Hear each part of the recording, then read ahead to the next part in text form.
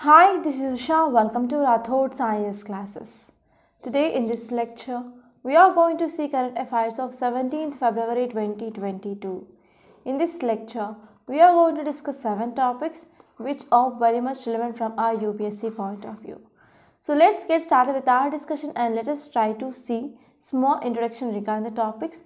Now we are going to have our discussion. So first topic it is regarding federal judiciary. So I think you might be knowing about this term federalism, right?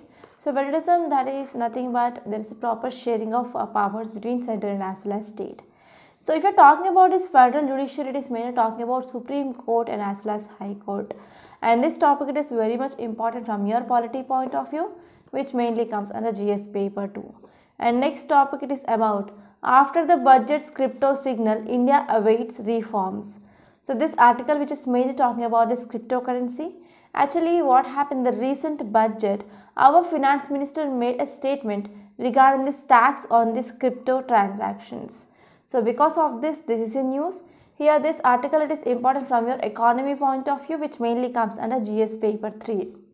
And next topic it is about states can ease COVID curbs, says Center. Okay, and this topic it is important from your governance point of view, which mainly comes under GS paper 2. And next topic is regarding NATO and US skeptical of Russia troop pullout. Okay, so in yesterday's lecture we studied that because of influence of US and as well as the UK, there is decreasing of troops from Russian side across this Russia-Ukraine border. And this article which is mainly talking about development in that topic. So this is important from your international relations, which mainly comes under GS paper 2. And next topic it is about center presented much rosier picture of OROP. So this topic which mainly talking about one important scheme. And next topic it is regarding solar waste handling policy. So as you all know, India is having an ambitious goal of 175 gigawatts of renewable energy, and the target here, okay, let me know the target here of 175 gigawatts. Okay, so whenever we are talking about this solar energy or renewable energy, like especially solar energy, so here one side we can go for generation of electricity for sure, and another side we also having some waste, right? But regarding that waste, there is no proper policy in India. So this is one important topic regarding governance, which mainly comes under GS paper 2. And next topic it is about depression remains a neglected global health crisis. Okay, so this article which mainly talking about depression. So it is according to Lancet report. So this is important from your health, which mainly comes under GS paper 2. So these are the topics. Now we are going to have our discussion. So now let us try to start our discussion with a quote. So this quote it is regarding education. Education it is not learning facts but training of the mind to think. Okay. So whenever you are writing any essay regarding education or any answer regarding education, you have to give this. Okay. So education is not the learning of facts but the training of the mind to think. So this is a statement which is given by Albert Einstein. And now let us try to see first topic is regarding federal judiciary. So we are talking about levels of judiciary. So apex court we have Supreme Court, and below this we will be having High Court, and below this we will be having subordinate or district courts. So this article which is mainly talking about Supreme Court and as well as High Court. Okay. So this article it is very important, especially from your mains point of view. So now let us try to see what is the central theme. So central theme says that now we are seeing there is some imbalance, okay, imbalance in which Supreme Court of India needs to address by empowering high courts. So this article says that now what happened recently means because of some steps that are taken by Supreme Court, it is making Supreme Court more powerful. So to address this imbalance between this High Court and as well as Supreme Court, so here Supreme Court need to take some steps, especially that is empowering of high courts. So now let us try to see this topic in a very great detail. So if you are talking about federalism, already you know that this federalism it is one of the important feature of our constitution. Okay, it mainly talks about limited executive, limited legislature, and as well as judicial authority. Okay, and these three things or these three bodies, they need to coordinate with each other. Okay, so we need a limited executive, limited legislature, limited judiciary. Okay, and we should ensure that these three bodies, they are coordinating with each other and they are independent of each other. So this is the one important and a basic concept of this federalism. So actually you know that India is the union of states. Okay, India is the union of states, and the Supreme Court of India, which is apex court of the country, which had held that federal nature of the country, this is one of our basic structure of Indian Constitution. So here federalism, it is one of the basic structure of Constitution, which mainly said by our Supreme Court itself.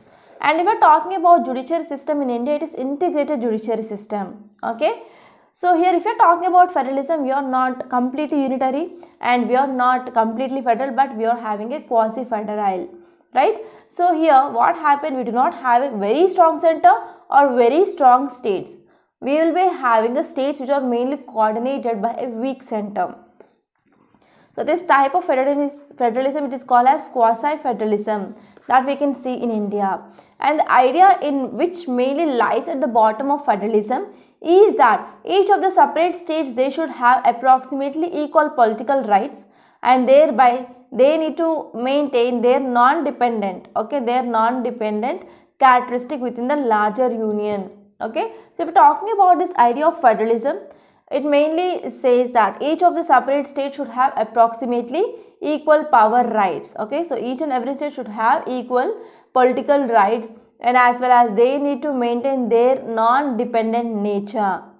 And next one is, if you are talking about integral requirement of federal state, it is that there be a robust federal judicial system. So we need a robust federal judicial system, and this system which mainly interprets constitution, and therefore it mainly adjudicates upon the rights of federal units and as well as rights of central units, that is mainly between the citizens and as well as these units. Okay, so here integral requirement of this federal state, it is nothing but, so we need to interpret the constitution, and therefore whatever the rights, whatever the federal units are present and even central units are present, so we need to have a proper coordination between the citizen and as well as these units. And the federal judicial system, which mainly comprises of Supreme Court and as well as High Court. Okay, so we will be having two courts which mainly adjudicate the rights of the citizens. And if we are going back during the framing of our constitution, Dr. B.R. Ambedkar stated that Indian federalism, it is mainly through a dual polity, but we do not have dual judiciary. So we will be having integrated judiciary, but Indian federalism, it is mainly through dual polity but not dual judiciary. So this is the one important thing which mainly said by Dr. B.R. Ambedkar in this Constitutional Assembly. And if you are talking about the high courts and as well as Supreme Courts from one single integrated judiciary having jurisdiction, and even they are mainly providing remedies in all cases arising under this constitutional law, civil law or criminal law. Okay, so which mainly arise under this constitutional law, civil law or criminal law, they mainly talked about one single integrated judiciary system. And this system which have jurisdiction, and it can also provide some remedies in all the cases. So what happened, we have Supreme Court, which is the apex court, and we are having the highest court in the state, that is High Court. So these high courts and as well as Supreme Court, they form a single integrated judicial system, and they mainly protect the rights, and as well as they will deal with some remedies, especially in the cases regarding this constitutional law, civil law and as well as criminal law. And next important thing is an equality of power. So if you are talking about our Indian Constitution, which mainly says that power of High Court, okay, and as well as power of Supreme Court, they are equal. Okay, we stated equality of power of High Court and as well as Supreme Court. Okay, so one important thing here is High Court judge not being a subordinate to Supreme Court judge. So one important provision in our Constitution says that the power of High Court judges is equal to the power of Supreme Court judges. That means these High Court judges, they are not being subordinate to this Supreme Court judges. So this is the one important thing which mainly highlighted in our Constitution. So apart from that, Supreme Court has on many occasions reiterated the position that the Supreme Court is superior to the High Court only in appellate sense. So what is appellate sense? So we will be having the subordinate courts, okay, and we will be having High Court and we will be having Supreme Court. Whenever the case which is mainly moving from subordinate court to High Court and as well as High Court to Supreme Court, that is mainly through an appeal.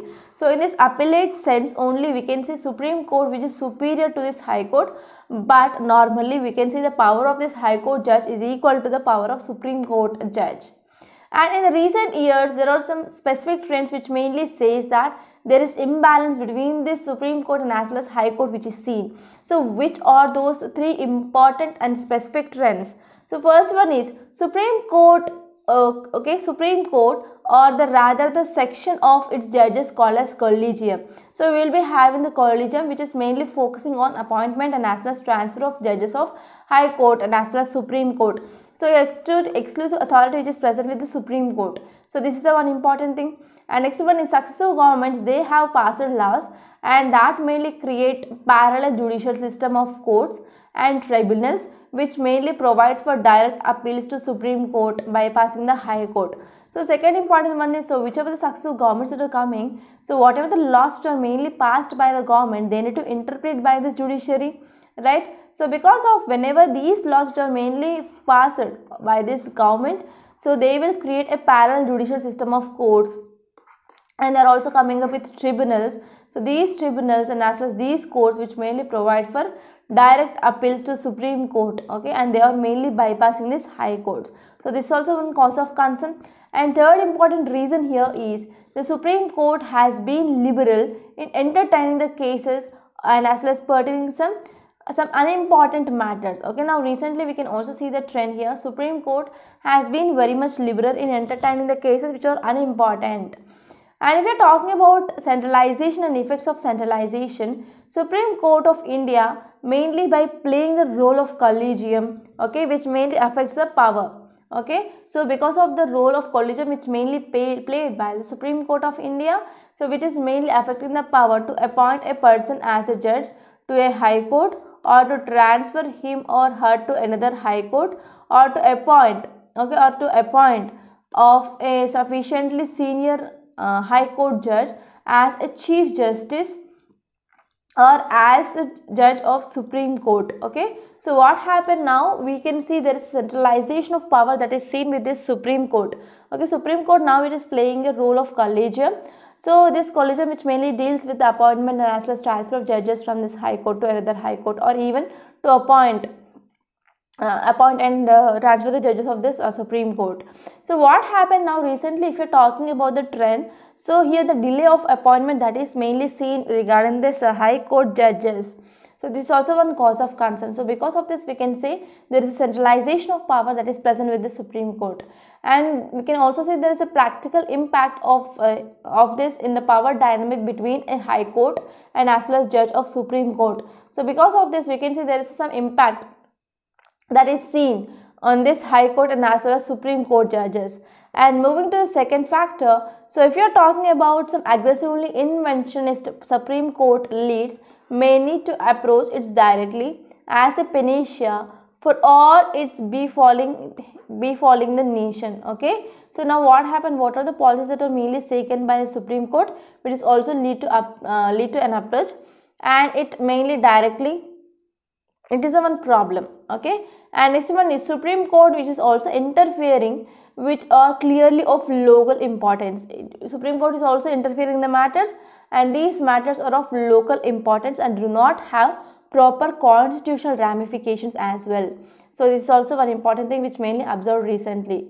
And every time the Supreme Court entertains the public interest litigation on some matters that could just as effectively have been dealt with by the High Court. Okay, Supreme Court also entertaining this PILs, public interest litigation, actually that can be effectively dealt by the High Court even though they are mainly dealing with this Supreme Court. So because of this we can say there is some centralization of power that is mainly seen.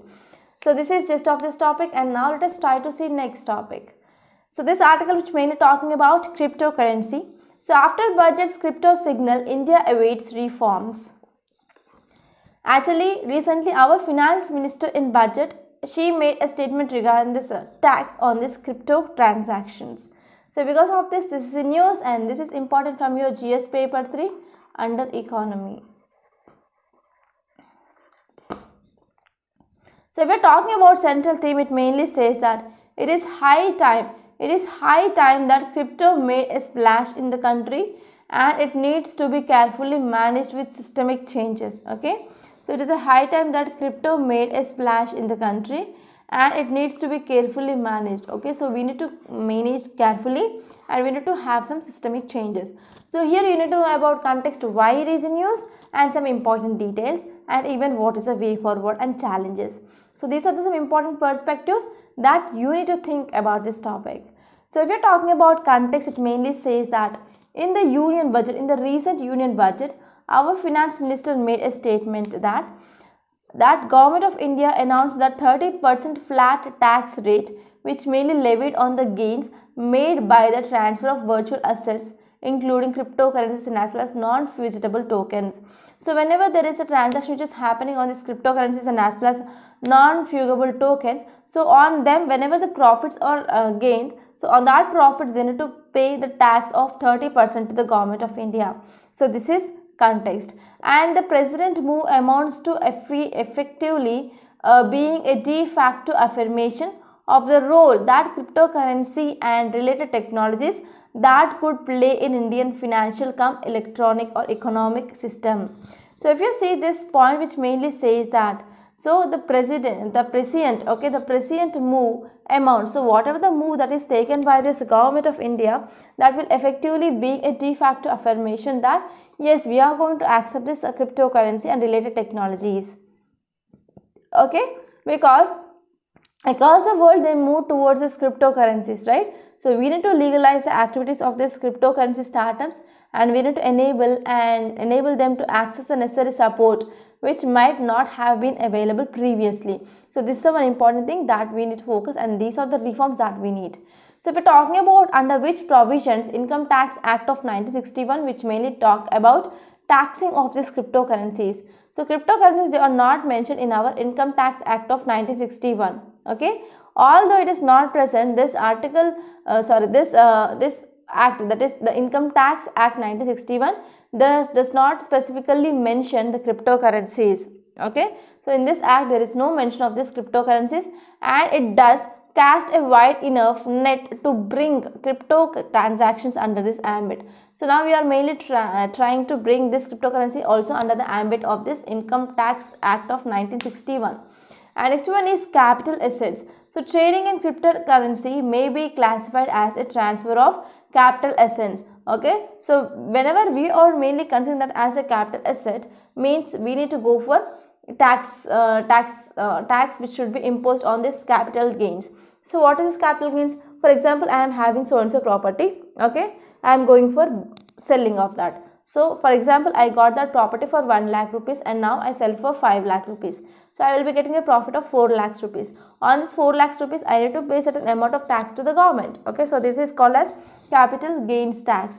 And if you are talking about business income, if such cryptocurrencies are held as a stock in trade and taxpayers is trading in them frequently, then the same will attract the tax under the head business income. Okay, so whenever I am getting that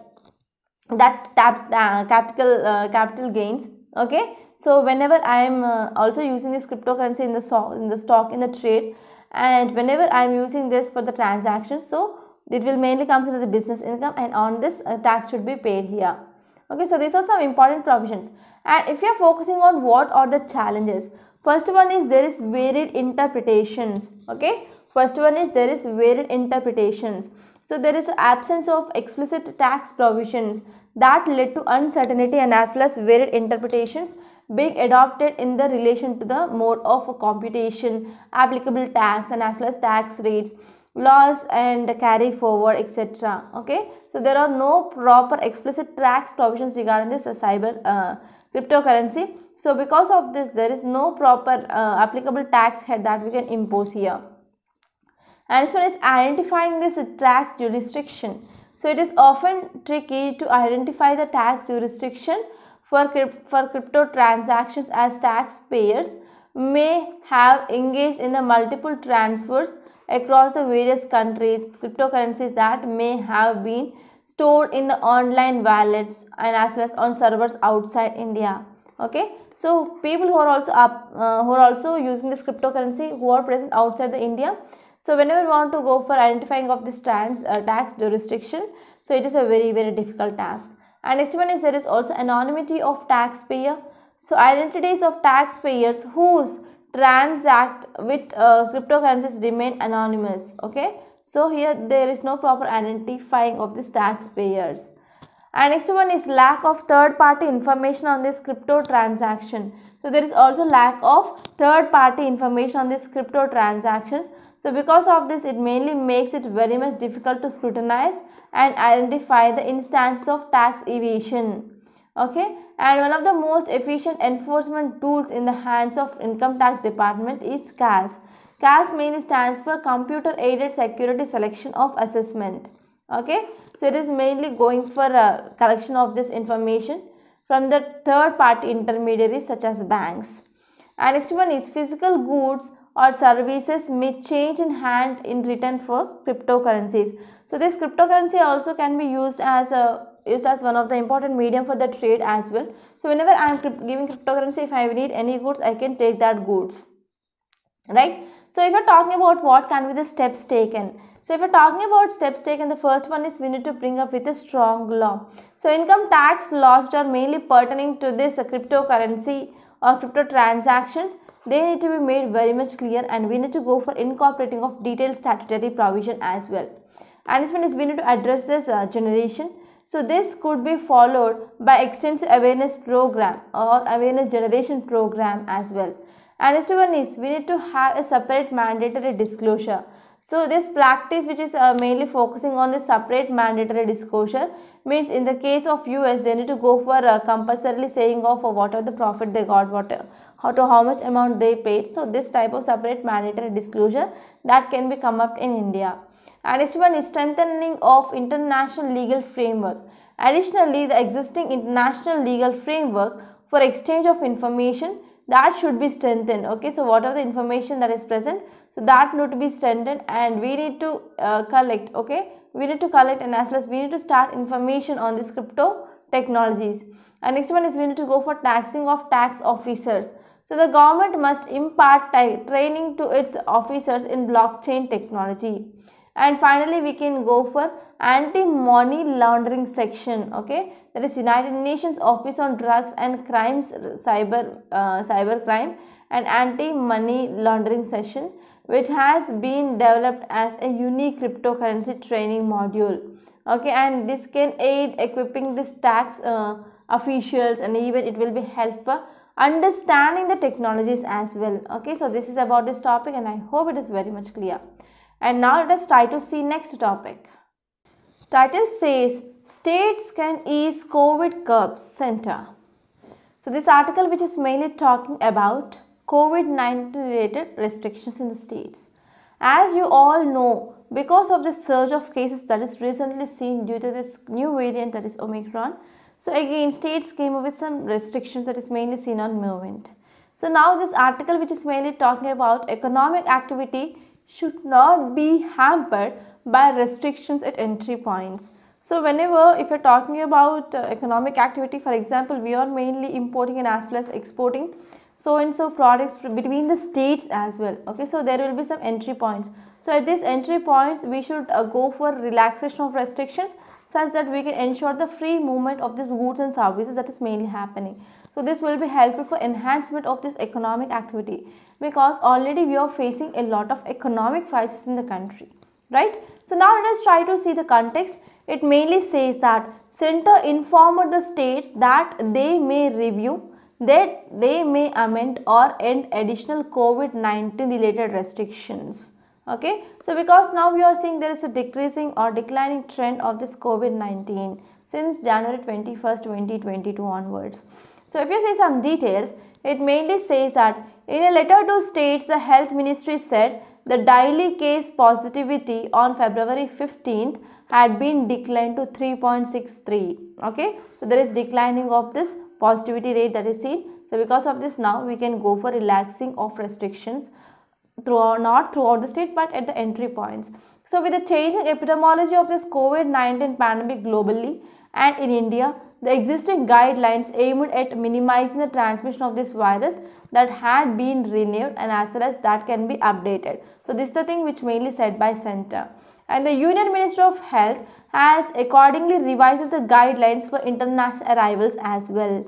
So this is about this topic. And now let us try to see next topic. It is regarding NATO. US skeptical of Russian troop pull out. So in yesterday's lecture we studied about what was this crisis between Ukraine and as well as Russia. And now let us try to see what is the thing that is happening across the border. So already you know that across this Russia-Ukraine border there is increasing of this military that is mainly seen from the Russian side. And recently because of power of US and as well as because of influence of UK, so Russia said that they are going to pull out of these troops across this border. So now let us try to see what is the development in this issue. So if you see context, it mainly says that Russia said more of its forces, they are mainly surrounding Ukraine, were withdrawing, but NATO joined the US in saying it had yet to be convinced and the pull out was real. Okay, Russia said that more of its forces which are mainly surrounding this Ukraine were withdrawing this NATO. So Russia says that they are mainly going for withdrawing of troops. Okay, but here US mainly said that, so this pull it is not happening on the reality. So in Ukraine, Defense Ministry said its web portal had been hit by unprecedented cyber attacks. Okay, so even Ukraine which is also have some attack regarding this cyber attack. Okay, and next one is the Russian Defense Ministry published a video that it showed tanks, infantry fighting vehicles and even self-propelled artillery units. They were leaving this Crimean Peninsula which Moscow annexed in 2014. So Russia also released one video regarding this pulling out of troops. But if you are talking about the units of southern military districts, they are having complete participation in the tactical exercises and moving for permanent deployment points. Okay, and it mainly comes after a day after Moscow said that it is going to pull its troops. But if you see, US President said that more than 150,000 Russian troops, they were mainly seen across this Ukraine border. And Russia's military build-up seemed to be continuing around Ukraine. Okay, around Ukraine, there is increasing of Russian military build-up. So here US also says that we have heard the signs from the Moscow about the readiness to continue diplomatic efforts, but so far we have not seen any de-escalation. So US says that there is no proper de-escalation that is seen on the ground. So now let us try to see next topic. It is regarding OROP scheme. Okay, that is one rank one pension scheme. So title says center presented more rosier picture of one rank one pension scheme. It is a thing which mainly said by Supreme Court. So if we are talking about context, in the last year there was some issues regarding this one rank one pension scheme. So if you see context here, it mainly says that Supreme Court said center's hyperbole on one rank one pension scheme policy presented a much rosier picture. Okay, so it is actually given to the pensioners of the armed forces. So here Supreme Court says that whatever the thing that is mainly taken under this one rank one pension scheme, it is not good. So if we are talking about some facts regarding this one rank one pension scheme, it mainly implies uniform pension to personnel based on rank and even length of service, irrespective of date of retirement, irrespective on based on ranks. So they should be the uniform pension. And the government had implemented the long pending demand of veterans in November 2015. As per the notification, it has to be reviewed every 5 years. And this armed force personnel who had retired till 30th June 2014 also covered under it. And implementation of this scheme, which is mainly based on one important committee, and this committee you have to remember for sure, that is Koshiyari Committee. And if you see this infographic, you can talk about details regarding this one rank one pension scheme. So what is this one rank one pension? It is like payment of uniform pension to military personnel who mainly retired in the same rank and with the same length and as well as the same service, irrespective of date of retirement. Irrespective of date of retirement, we need to go for one pension. Okay, any hike in pension rates to be automatically passed on the past prisoners. So if they are going for any amendments or any changes, so that should be also given to the past prisoners. Okay, and if you're talking about what are the problems here is there is no proper financial grant. The grant of full one rank, one pension will be further bloat with the government pension bill. And next one is there is huge task to pass all the benefits to the people, that is ex-servicemen. And next one is there will also lead to similar demands by the other government employees as well who are working in the central paramilitary forces. Okay, so these are some important things that you can see, and you can also refer this infographic from our PDF. You can download the PDF in Telegram group. And next topic is about India lack solar waste handling policy. Okay, it is talking about solar waste handling policy. Actually, this topic is important from science and technology and even environment and ecology, which mainly comes in the GS paper 3. And now let us try to see this topic in a very great detail.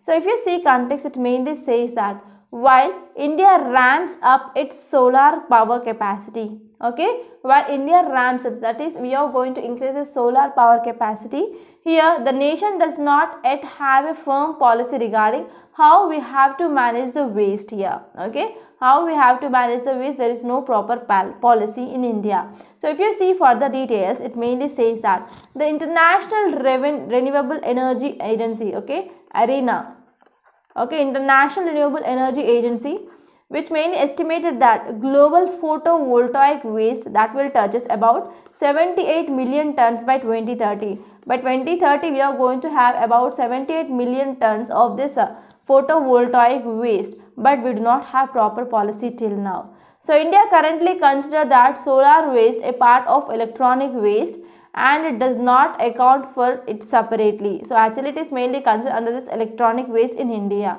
So recently one committee which is mainly formed, and the name of that committee is RK Singh committee, and they are going to come up with a plan regarding circular economy, especially in the solar panels, and they will also focus on how to reuse, recycle, or how can we go for waste generation, recycling of this waste. So that will be come up by this RK Singh committee soon.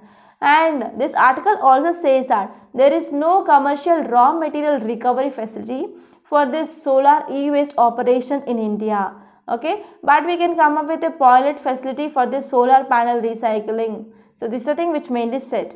And if you are talking about life of solar panel, so the life is estimated like 25 years. But some solar panels, they will be got damaged because of some quality issues. And even before completing this 25 years, also sometimes we can see the failure of the solar panels that can be seen.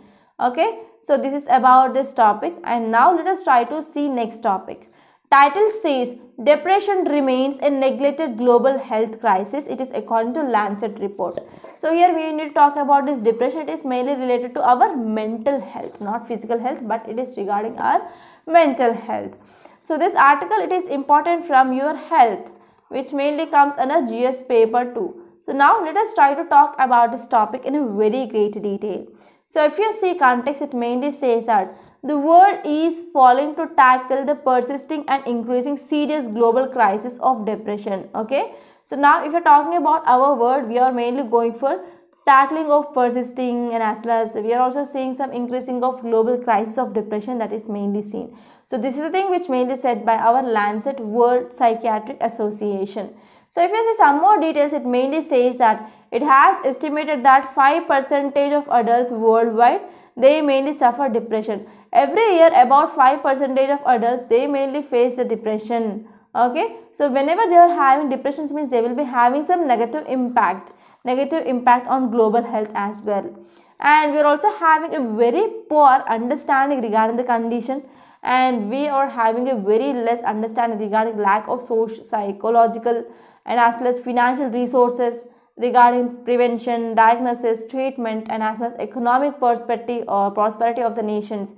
And also we can say there is an abundance evidence regarding how to prevent depression and as well as recovery, etc., regarding source limited settings. Okay, so we do not have proper knowledge regarding how can we prevent and as well as how can we go for recovery, etc. But in some developed countries and as well as some high income countries, about half of the people, they are suffering from this depression. Okay, and this study which mainly says that it mainly rises to 80 to 90% even in the low and as well as middle income countries. Okay, so this is about the data. And if we're talking about influence of this COVID-19, yes, I can say yes for sure there is some impact of this COVID-19 that is seen in the hardship, behavior, isolation as well as uncertainties in the people.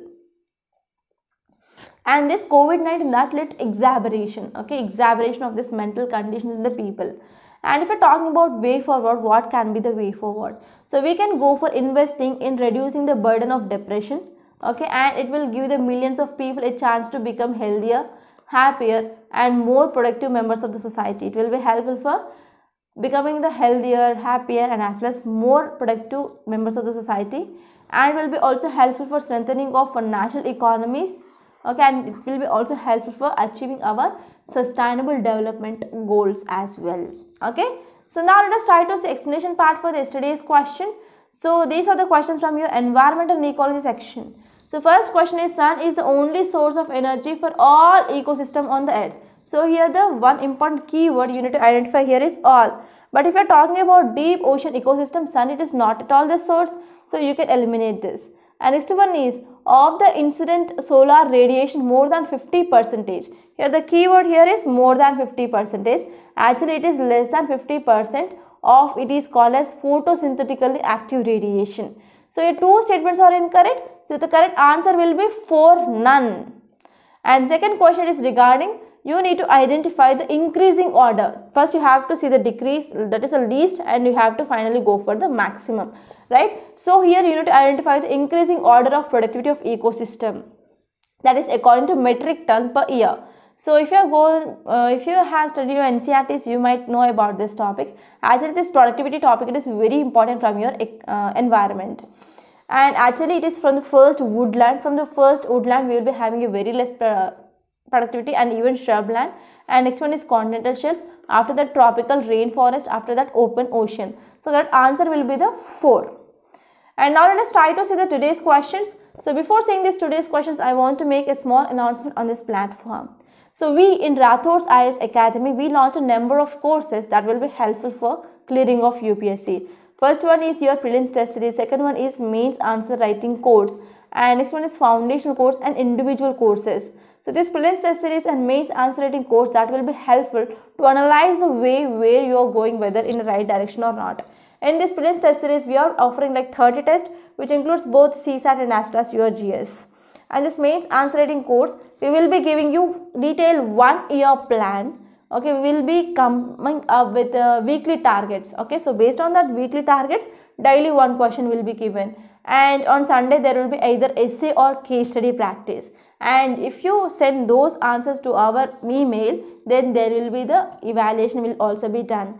And after evaluation, there will be one-to-one mentorship. So in this, with this course, it is exclusively beneficial, especially for the people who do not have proper answer writing skills.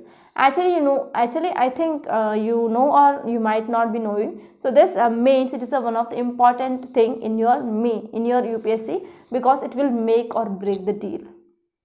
Okay, so this new batch for this mains answer writing course that is to be started from this March 1st week. So if you are interested, so please be hurry up, and registrations will be opened in the last week of February.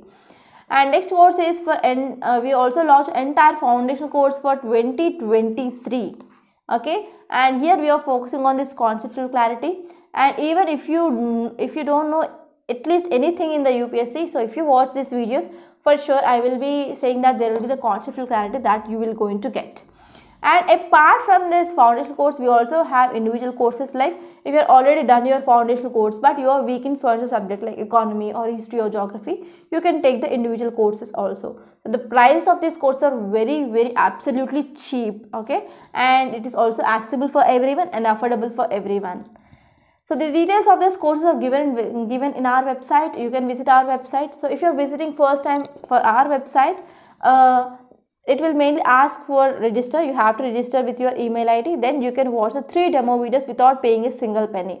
So if you like it, you can go for payment. Okay. So if you have any doubt regarding these courses, you can call to this number 8074765513. And I am the academic director of this Rathod's IAS. You can talk to me directly. Okay. And now let us try to see the today's questions. So first question is regarding ecological pyramids. So this ecological pyramids, it is one of the important topic in your environment. Okay, so we will be having pyramid of numbers, we will be having pyramid of biomass, we will be having pyramid of energy. So please try to read these three statements and give me your answer in the comment box. And next one is regarding secondary succession. So if you're talking about succession, we will be having two types of succession: primary succession and secondary succession. So this article which is mainly talking about this this question is mainly asking about this secondary succession. So you can read these examples of this secondary succession, and you can give me the correct option regarding this. Okay, so these are the two questions from environment session, and try to answer these questions. So by this I am concluding today. I hope you enjoyed this lecture. Please subscribe to Rathod's IAS Academy, and don't forget to like, share and comment my videos. Thank you so much.